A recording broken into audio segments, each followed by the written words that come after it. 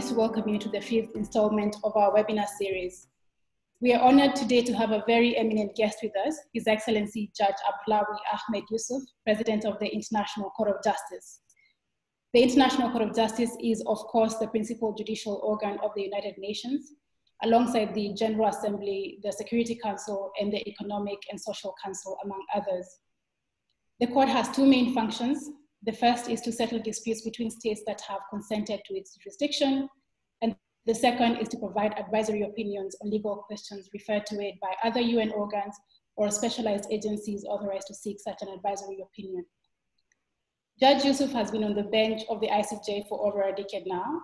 He was first elected as a judge in 2008. He became vice president of the court in 2015 and was then elected as the court's current president in February 2018. We can certainly say that Judge Yusuf is a towering figure in international law. Among many other accomplishments, he founded the African Institute of International Law as well as the African Yearbook of International Law. He is a member of the Institut de Droit International, a member of the International Council for Commercial Arbitration, or ICCA Governing Board, and was formerly chief legal counsel to a number of intergovernmental organizations such as UNESCO and UNIDO. Judge Yusuf has authored numerous publications on various aspects of international law, and he holds a PhD in international law from the Graduate Institute, Geneva. Judge Yusuf, thank you very much for accepting our invitation, and welcome to this webinar. Now, before we begin, I will just say a few words about Young ICCA. Young ICCA was established in 2010 with a mission to open the doors of international arbitration to young practitioners. We have just celebrated the organization's 10th-year anniversary, and we think that we're well on our way to fulfilling our mission. Our membership is free, and we have over 7,500 members around the world benefiting from the programs that we offer in 4 key areas. And these are, first, we have workshops and webinars such as this that are focused on the development of practical skills relevant to the practice of international arbitration for early career professionals and students. Second, we offer full tuition scholarships for graduate degrees in dispute resolution at universities in the United States, in Switzerland, and in China. Third, we have a blog platform on which we publish a curated selection of contributions from our members on timely issues in international arbitration. And lastly, we have a mentorship program through which we pair participants with senior practitioners for 2-year cycles, and during this period, they receive advice and career guidance. And since I'm on this topic, I should mention that the current cycle is currently open, and people can apply to join the mentorship program until the 1st of September. With that being said, it is time to move on to the meat of this webinar, which will take the form of a Q&A session with Judge Yusuf.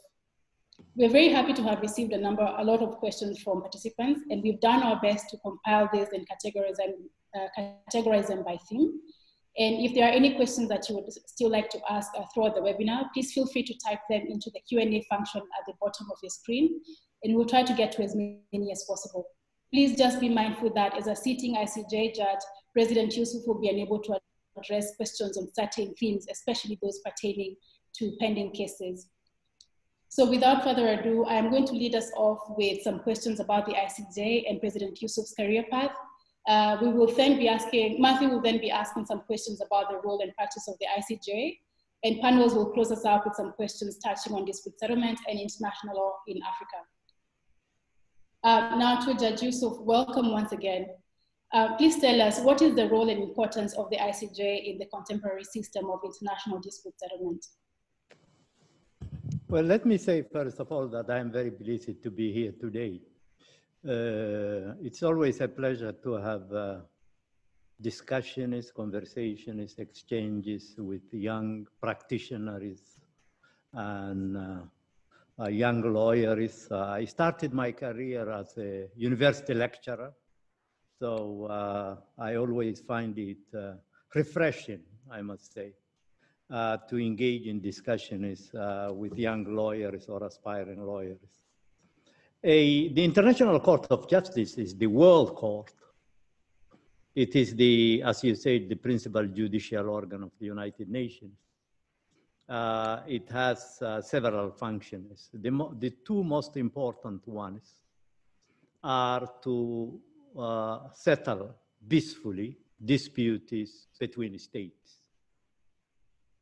and to give advisory opinions to the other organs of the United Nations and to specialized agencies of the UN system authorized to request such opinions from the court by the UN General Assembly. It has also other functions, as you as international law practitioners must be aware of. Because I don't think that there is a young practitioner who has not come across the role of the court with respect to the development, progressive development of international law. This court has substantially contributed to the clarification of issues of international law, to the progressive development of international law, and to the interpretation of various instruments, norms, rules of international law. So these are the main functions of the court. And of course, the most important one, as I said, is the peaceful settlement of disputes among states. As you know, the Charter of the United Nations prohibits the use of force in international relations. And when the Charter announced this principle, the prohibition of the use of force in international relations, the Charter had to offer to states something to replace this use of force, because in the past, war was considered as the main instrument or tool to resolve disputes between states. And so the International Court of Justice was created to settle disputes between states. And since its creation in 1946, the court had to deal with 151 disputes, which could have easily escalated into armed conflicts between states. Many of them actually were already at the stage of armed conflicts, and therefore the court was able to settle those disputes in a peaceful manner and in accordance with the rule of law. And this is what has given a certain measure of trust, confidence to states to have recourse to the International Court of Justice. Because at the beginning, and you know that 100 years ago, when the first International Permanent Court of International Justice was to be established, there was a reluctance on the part of states to submit their differences, their disputes, to an independent judicial body. They preferred arbitration because they felt that they were going to nominate the arbitrators, and therefore they would have some influence. They were going to decide on the procedure for the arbitration, and they would have perhaps also a say in the choice of the third arbitrator or the presiding arbitrator or the fifth arbitrator, whatever he was, the presiding arbitrator.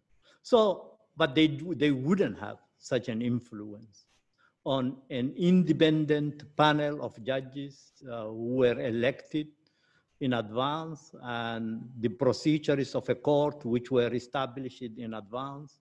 And therefore they had some reluctance because they felt that maybe these judges would rule against them in a way with which they would not agree.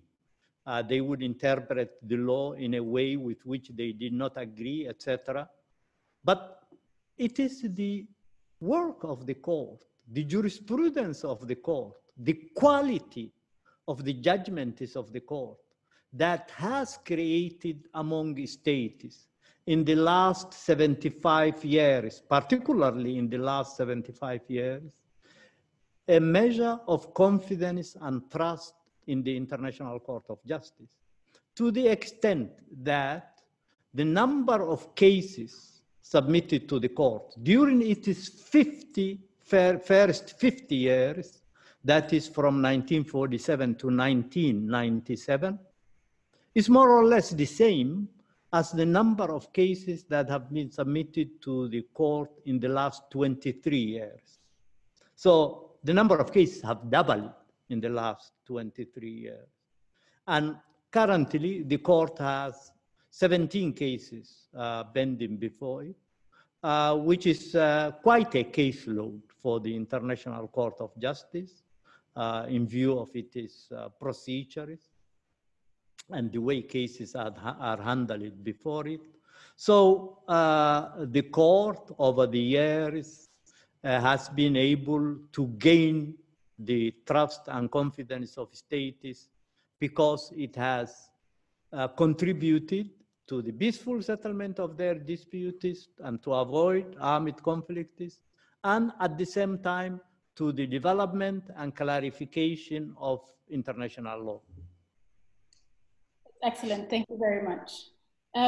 We are conducting this interview in the context of a global pandemic that has affected all of us in our work. How is the court doing during this global health crisis, and how is your work in the practice of the court being affected by the COVID-19 pandemic? Well, let me say first of all that we are all safe and well, and that's the most important thing for us, you know, because someone was asking me the other day, how are the judges? And I told him that they are all safe and well. So, and they have been working throughout this period. They have been working. And of course, we were at the beginning caught by surprise because all of a sudden we had to lock down everything. But we immediately took remedial action. And we were able to start using the appropriate technology to have our meetings first by video link, because we had to have our meetings in order to decide how to proceed. I am, of course, the president of the court, but I cannot decide everything by myself. So I had to have meetings with my colleagues, and the only way we could meet was by video link. And we met already in March, at the beginning of we had our first meetings in March and early April. And it is there that we decided that we should actually go ahead full steam and adapt all our procedures, our methods of work, our rules to the new situation. And hold our deliberations by video link, hold our plenary meetings by video link, continue working on the cases that we had already heard, and also hold the hearings of cases that had not been heard by video link, via video link. So that's what we have done. We have recently completed work on 2 cases that had been pending. And we had a public reading of those 2 cases about a week ago.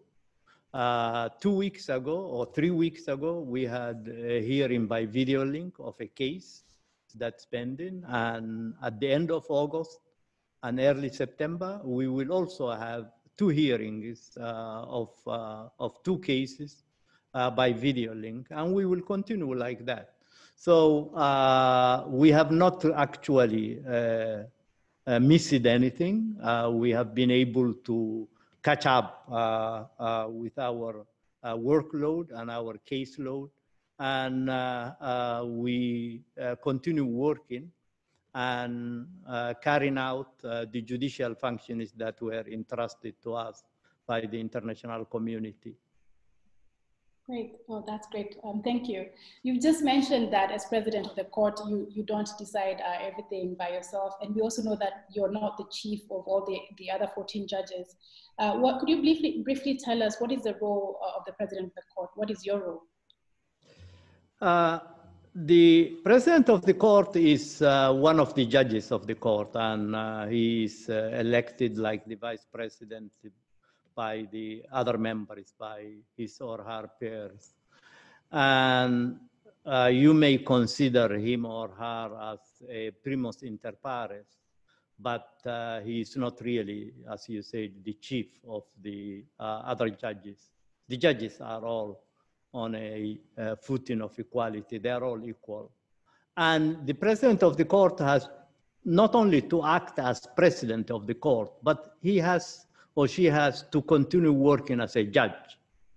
And therefore, the first role of the president of the court is the judicial one. And the judicial one has two aspects. One aspect is that of a normal judge. And the president of the court has to give his opinions, his views, or her views, whoever she is, in the same way that other judges do. But the president of the court has also to lead the judicial work of the court. And that is actually the most important aspect of his or her work, because judgments are not easily made or manufactured, as you can imagine. They take time. They take a lot of discussions, debates, deliberations by the members of the court. And they always require a majority. And it is therefore the president who has to build a certain majority, if not consensus or unanimity, wherever possible, and to indicate where the majority lies. And the president has to make sure that a majority by the end of the day emerges as a result of the deliberations of the court, and that there is no some sort of a chaotic or messy situation in which nobody understands what the court has decided or is about to decide. So an orderly handling and development and elaboration of the judgments of the court, that is what the president has to ensure. The president also handles case management, including the scheduling of cases with the support and assistance of the registry of the court. And of course, the president has to preside hearings and deliberations and oversee the process of producing the judgment in the sense of the elaboration of the judgment. And in this context, the president chairs the drafting committees, because for each case, once the court decides or a majority emerges with respect to a judgment, then a drafting committee is elected, and that drafting committee is presided by the president of the court. So the president of the court is involved in the elaboration of the judgment from the beginning up to the end of up to its issuance.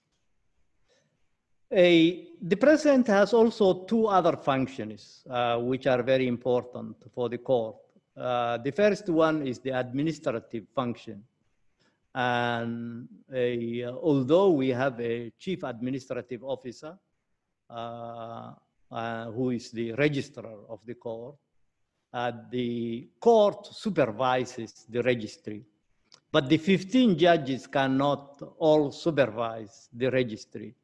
And so it is the president who supervises the registry on behalf of the court. And therefore, the registrar reports to the president. And if the president needs to consult the other judges, then he takes the matter before a plenary meeting of the court.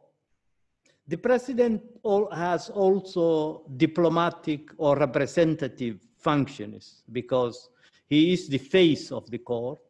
He represents the court before other principal organs of the United Nations. The president has to present a report of the court once every year to the General Assembly. He also briefs once every year the Security Council of the United Nations in an informal meeting, and in which the Security Council and the president of the court exchange views on dispute settlement, on the peaceful settlement of disputes in general, on the avoidance of conflicts and this kind of things, and on the role played by these two important organs of the United Nations.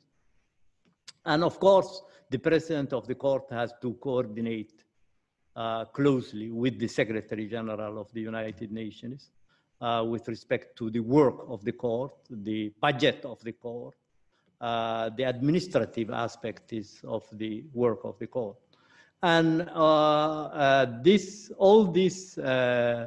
in carrying out all these functions, the president is, of course, assisted by the registrar and by the registry of the court, which is the secretariat, in a way, of the court. Oh, okay, interesting. That's a very expansive role with many interesting parts to it. Now we will turn to your career path that we know that very many people are interested in hearing about. During a Hague talk a few years ago, you told the audience that you got into law by accident. Could you please tell us a little bit more about that accident? It was not actually when, you never know as a young person at the age of 17 or 18 when you finish high school. You don't know what you want to do. Very few people know what they want to do. But at least I had some sort of an idea, and my idea was to study medicine. And so I wanted to obtain a scholarship because there was no medical school at the time at the Somali National University. I wanted to obtain a scholarship to study medicine abroad. And because of the work which was carried out by the Ministry of Planning of Somalia at the time, they did not include enough posts for medical students in their planning. So I was told after I won the scholarship that I would only be given the scholarship if I was willing to study engineering. And at that, actually water engineering, because that was where the ministry at the time wanted more people to be trained in the field of engineering, to be trained abroad. So I said, no, I am not interested in engineering, and I don't know anything about mathematics and whatever engineering may require. And I decided to stay in Somalia, and one of the faculties which were by then already functioning very well at the Somali National University was the Faculty of Law. So I decided to apply to the Faculty of Law and to study law. And that's how I came to law. But then, of course, once I started studying law, I did not know in what kind of law I wanted to specialize. And again, it was by accident in a way that I actually stumbled, I should say, into international law. And I found it quite interesting.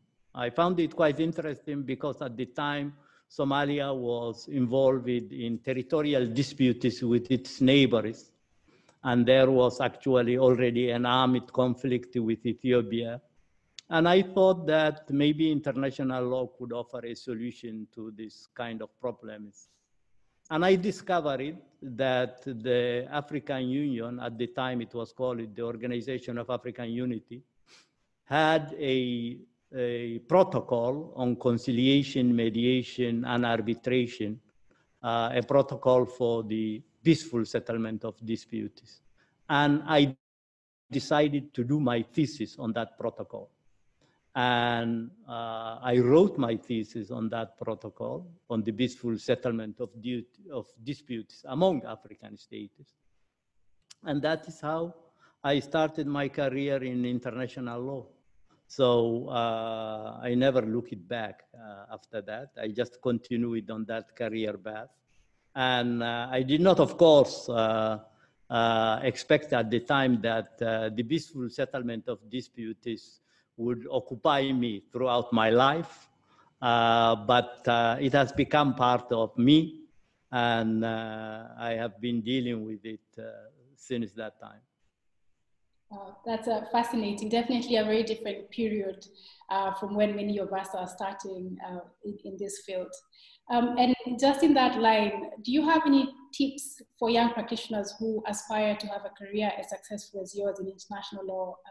For instance, we know that there are 15 legal associates or law clerks at the ICCA who assist the judges with their judicial work. What are the qualities, the top qualities that you look for in your own law clerks?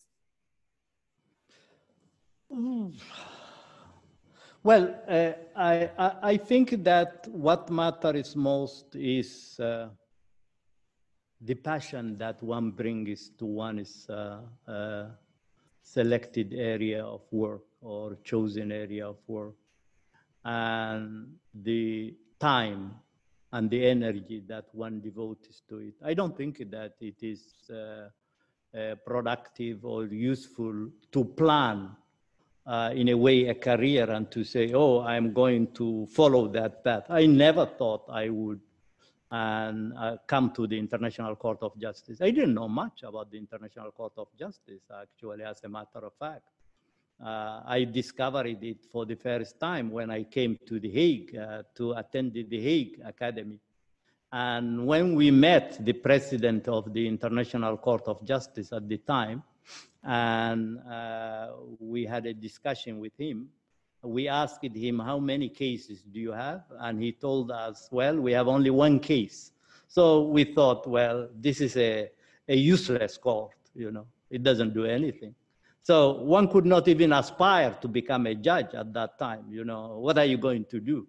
And he was the only one who was in The Hague. All the other judges were in their respective countries because they did not really have cases. So I don't think that it is productive to say I'm going to follow this path or that path. I think what matters most is that when I started international law was not as interesting, as expansive, as a widely known as it is today. Actually, most of my colleagues at the Somali National University were in a way laughing at me because they were practicing law at the local courts. And they were asking me, what are you going to do with international law? Where are you going to practice it, you know? And what do you get out of international law? So I think that it is the passion you bring to it, it is the energy you bring to it, it is the hard work that you bring to your chosen field, which actually will make the difference. Now, as far as our law clerks are concerned, what we look for is their knowledge of international law in general. I always advise young people against specializing too early. And I must say, although I did a lot of work on the law of the sea as a young international lawyer, I did a lot of work on international economic law, I did a lot of work on intellectual property, and you will see it in my publication, publications of 30 years, 20 years ago, etc. I actually never felt that I was going to specialize in any branch of international law, because I was all the time working on international law as a whole. And I think it is extremely important that young people should master, first of all, international law as a whole before specializing. And that is what happens. You see, we get a lot of applications for the positions of local clerks. But then we realize that most of the young people who apply here had specialized too early in human rights, international criminal law, some other branch of international law, but did not really take enough time to study the basics of international law and to master the basics of international law. And therefore, some of them, of course, those who specialize it too early do not succeed in the written exams that they have to take here.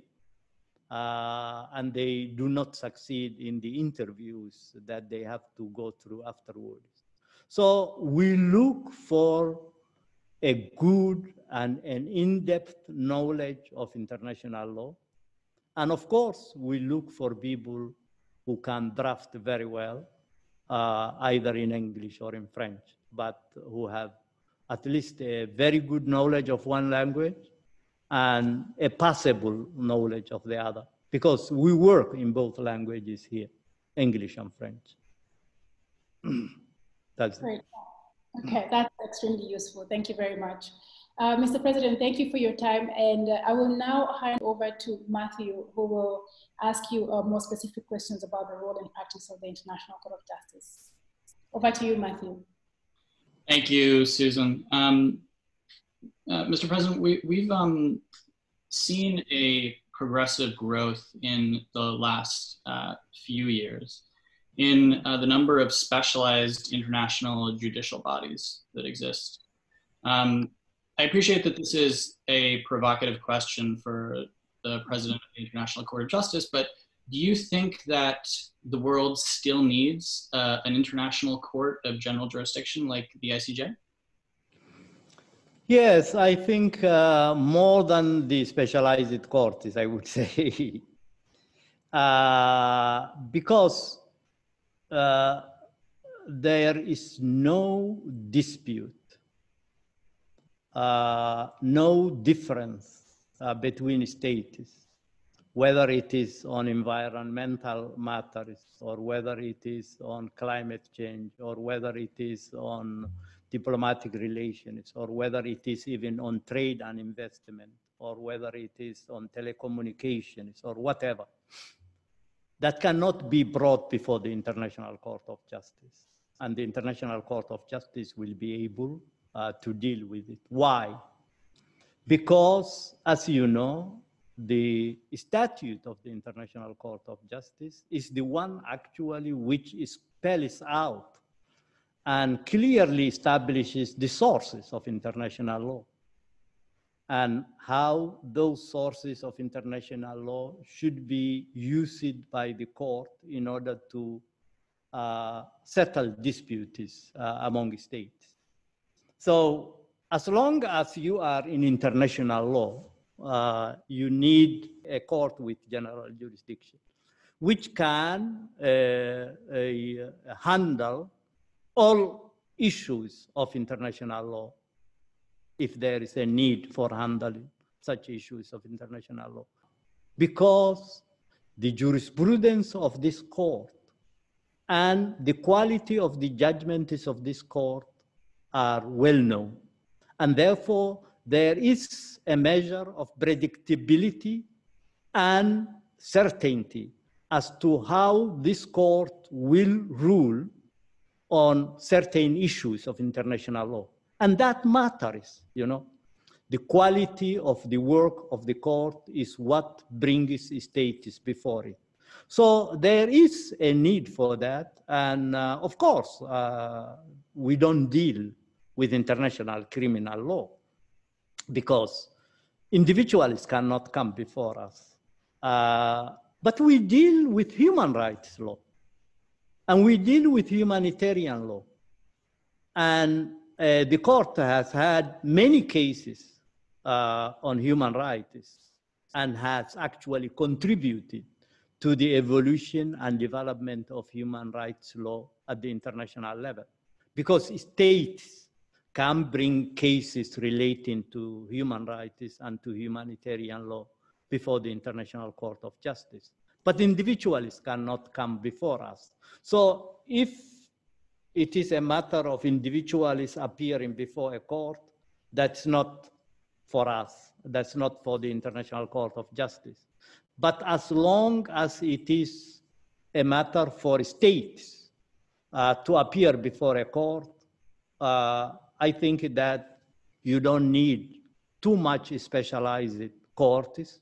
You need a court of general jurisdiction which knows what it's doing. And I think states nowadays realize that the ICJ knows what it is all about and what it's doing. And so I think a connected theme to that, Judge Yusuf, is one of fragmentation. There was a lively debate a few years ago about this, and in that context, former President Guillaume proposed that the ICJ voiced the idea that the court should serve as a court of appeal or review for judgments rendered by all other courts. Do you have a view on that proposal? Well, I must say that I personally have never actually felt that there is a fragmentation of international law because I don't think that you can find that the judgment is issued by other courts have actually departed a lot, and you will not find many examples that they have departed a lot from the interpretation given to international law instruments by this court. Normally, the jurisprudence of this court is followed by other courts. I have just mentioned it, the law of the sea. If you look at the jurisprudence of the ICJ on the law of the sea, you will see that the International Tribunal on the Law of the Sea in Hamburg follows the jurisprudence of the ICJ. If you look at the jurisprudence of the ICJ on human rights and on international organizations and on UN organs, you will see that the European Court of Justice has actually referred to the jurisprudence and followed it. If you look at the law of war and at humanitarian law and the jurisprudence of the ICJ on humanitarian law, on the laws of war, you will see that the International Criminal Court, starting with the ex-Yugoslavia Tribunal, the Rwanda Tribunal, the International Criminal Court, have followed the jurisprudence of the International Court of Justice. So I think that the International Court of Justice is already practically seen as an apex court. You know, it doesn't need to be designated as an apex court. And I think that to be viewed as an apex court, it all depends on the quality, as I said, of your work and on the quality of your judgments. Even if you are designated as the highest court in the world, but you don't have really judgments and jurisprudence which correspond to that, nobody will come to you. And nobody will respect your jurisprudence and your judgments. The fact that you are given such a title does not mean anything. But I think the ICJ, without having such a title, has earned it by hard work and by the excellency of its jurisprudence and its judgments. And I think that, you know, one of the reasons why we've seen over the past years ICJ judges appointed to arbitration tribunals is particularly for the excellence in the judgments that the ICJ has rendered, as you mentioned. In your 2018 address to the United Nations General Assembly, you talked about this. Well, you talked about a connected theme. You explained that the members of the court had come to the decision that they would no longer accept to participate in investor state and commercial arbitrations. Could you tell us a little bit about the considerations that led the members of the court to take that step? Yes, I I think that it is easy to explain that because before the International Court of Justice, there was the Permanent Court of International Justice, and the Committee of Jurists of the League of Nations discussed on the involvement of judges in international arbitration at the time. And they came to the conclusion that since the judges of the Permanent Court of International Justice were experienced international lawyers, people who were respected because of their knowledge and experience in the field of international law, states may need them or may need to nominate them as arbitrators in interstate arbitral tribunals. And therefore, they said that they should be allowed to sit in such tribunals. But at the time, we did not have investor-state arbitration, and we did not have commercial arbitration at such a scale as it exists today. And so these things are things which developed lately, especially after the 1960s, the 1970s, etc. So our decision of about 2 years ago actually did not take away the possibility for the judges of this court to sit in interstate arbitral tribunals. Because if the states feel more comfortable, instead of coming to our court to refer their dispute to an arbitral tribunal, we have nothing against it. And if they ask one of the judges or two of the judges to serve on such a tribunal, that is actually our job. It is to help states to settle their disputes. But commercial arbitration and investor-state arbitration are different. And since the number of those arbitrations keeps growing, and there was a risk that the judges would get more and more involved in such arbitrations, there was a need at a certain point to draw a line somewhere on the sand, you know. And because of the growing caseload at the court, we felt that our members, the members of the court, could not afford actually to help also and to get out of their way to help in investor-state arbitration. I know that their contribution is needed, but we have already too much on our plate. So that was one reason. The second reason was that there was a tendency on the part of certain states to appoint a judge as an arbitrator. Because if the judges were only appointed as presidents of investor-state arbitral tribunals, that would have been different. But judges were being appointed also as arbitrators appointed by a party.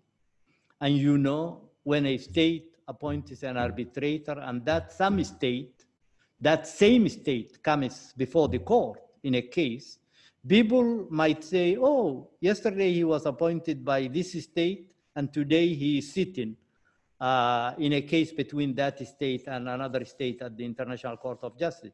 So we did not want that kind of perception, that kind of image associated with the members of the court. And therefore, we felt that it was better to finish with this practice, to end with this practice, and to go back to the original idea that the judges of the court will only serve, if so authorized by the court, on interstate disputes, whether those disputes are submitted to a judicial body or to an arbitral body. There they can serve as arbitrators. That's what we have decided. And we have not actually excluded that possibility. Although up to now, there are no judges actually sitting in such arbitral bodies because most of the disputes are actually being referred to our court itself. Thank you again, Your Excellency. We're now going to move on to some questions from Panos about international dispute settlement a little bit more generally. Thank you very much, Matthew. Judge Yusuf, you have said that the UN Charter is the most innovative and trailblazing treaty in the history of international relations. What is the importance of this treaty as far as international dispute settlement is concerned?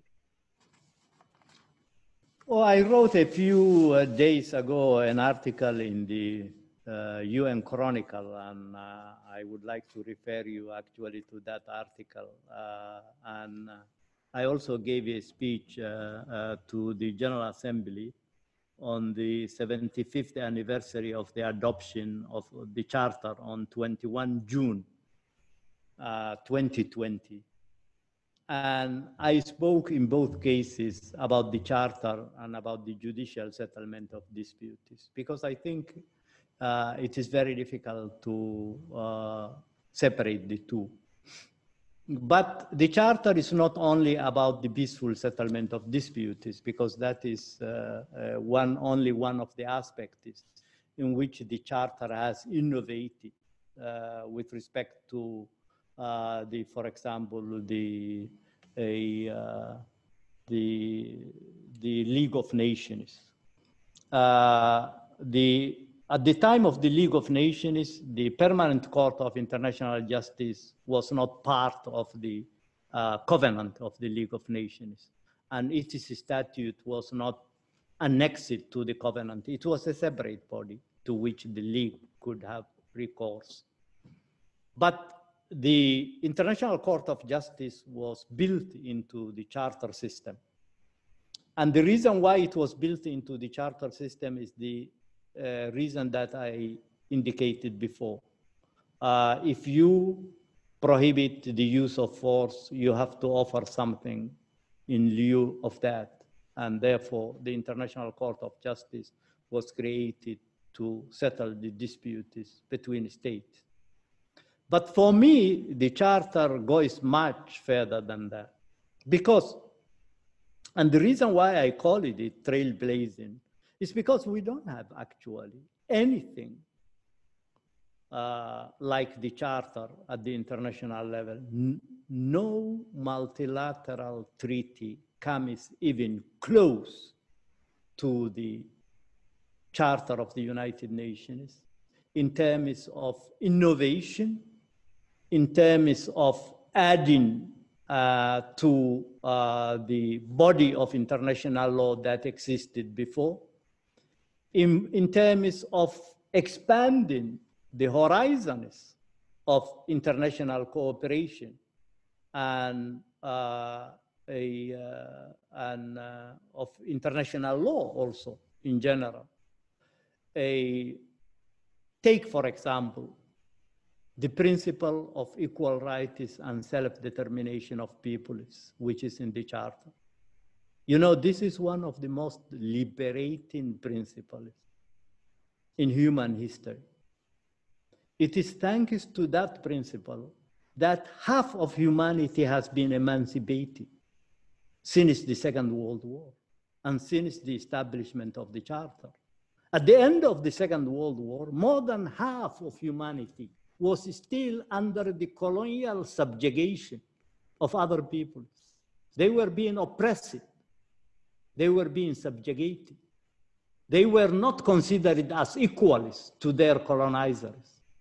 But once you say that peoples are equal and you establish equality among peoples, colonization has no place in the world. And from 1960, colonization was actually ruled through Resolution 1514 to be against the Charter of the United Nations and to be contrary to the principles of international law. So that is how most of the Asian countries, most of the African countries, most of the Caribbean countries acceded to independence. And this is a revolutionary concept. It is a revolutionary concept. Take human rights. The preamble announces of the Charter, the preamble of the Charter, announces and reaffirms faith in human rights of the peoples of the United Nations. And there it is actually on behalf of the peoples that the governments they reaffirm their faith in human rights. And it is starting from that point that the Universal Declaration on Human Rights has been elaborated, that the two covenants on human rights have been elaborated, that all the instruments that we know today have been elaborated on human rights, and that what has been achieved in the last 75 years in the field of human rights, because we have courts on human rights in Africa, in Latin America, or in the Americas, and in Europe. And it is all thanks to this tiny paragraph in the Charter of the United Nations, which reaffirms faith in human rights. It all started there. It all started there. And so the Charter is an extremely innovative and trailblazing instrument, which has really opened incredible perspectives and horizons for humanity. Because I think when the Charter was adopted, nobody expected that we would be as interdependent and as globalized as we are today. Nobody could have foreseen that.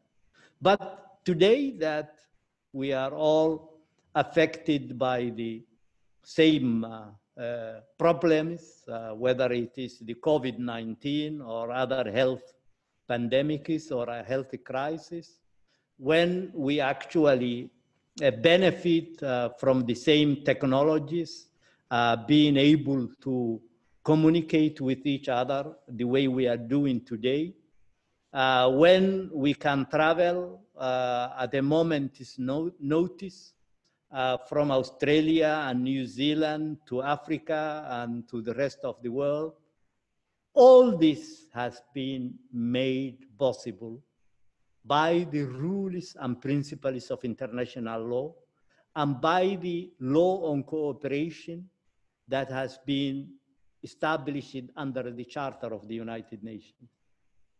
Without the Charter, we would not have been able to realize all this progress and prosperity. And therefore, for me, the Charter is the most revolutionary instrument that humanity has ever adopted. Thank you very much, Judge Yusuf.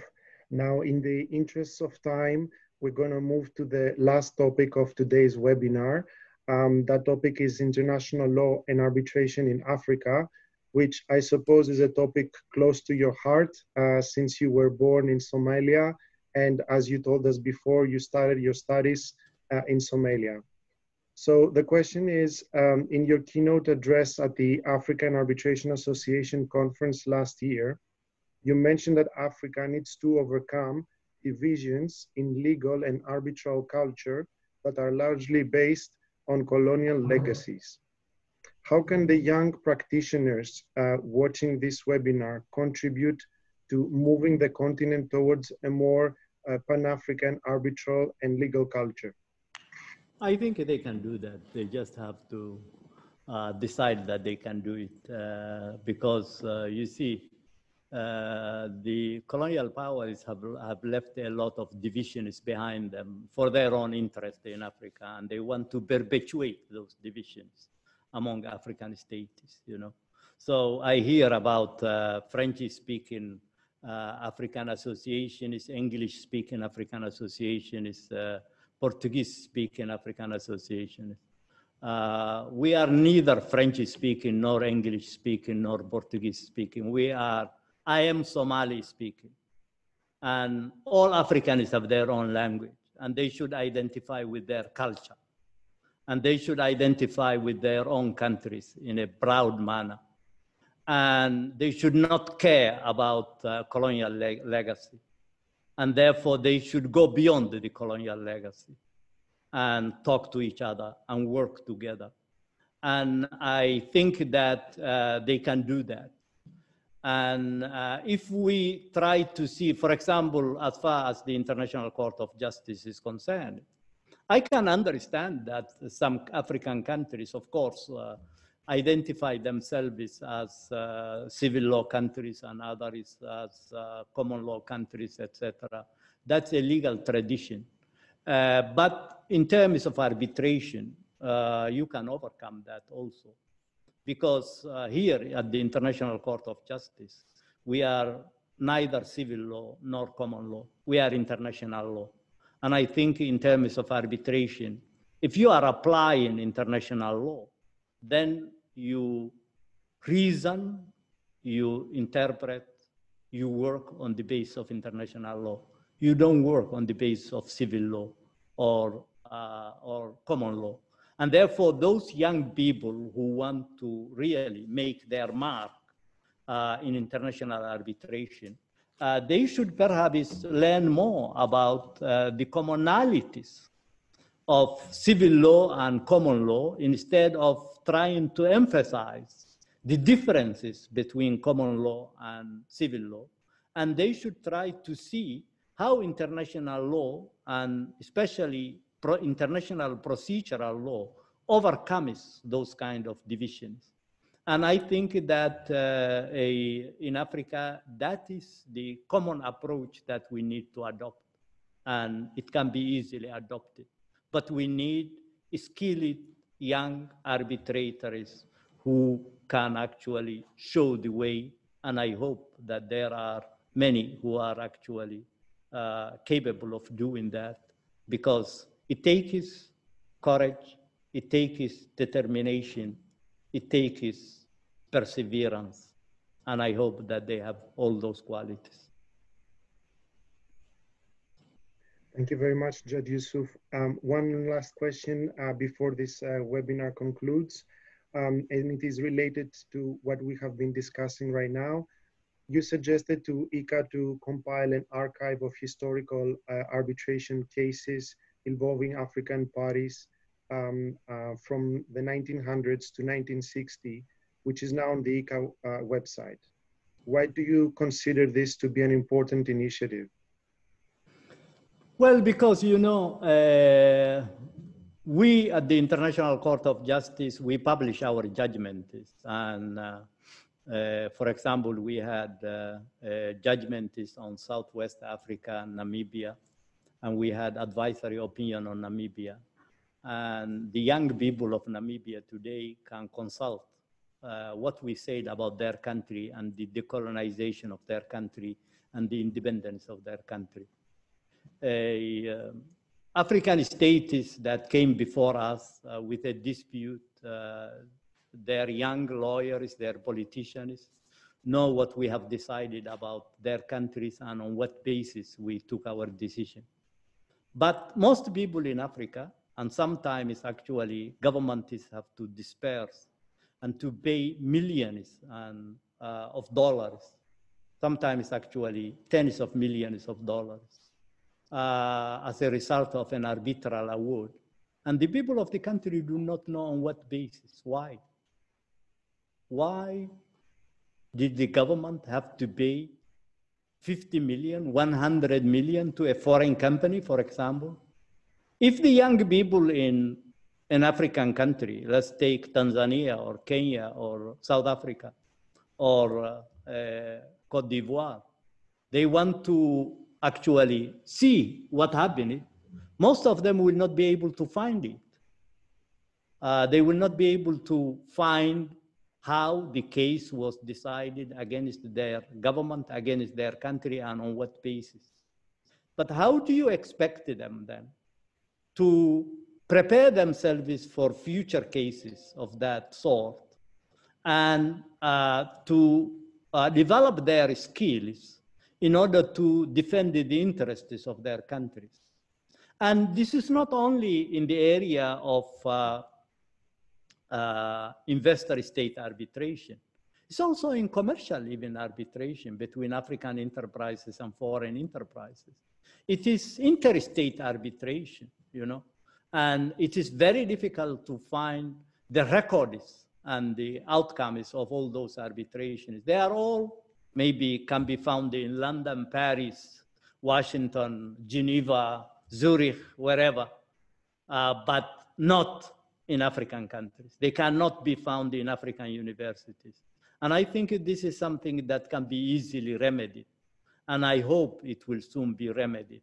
And whenever I address young practitioners from Africa, and I discuss with them about arbitration regarding African countries, they have no idea that such an arbitration took place, for example, in the 18th century, interstate disputes.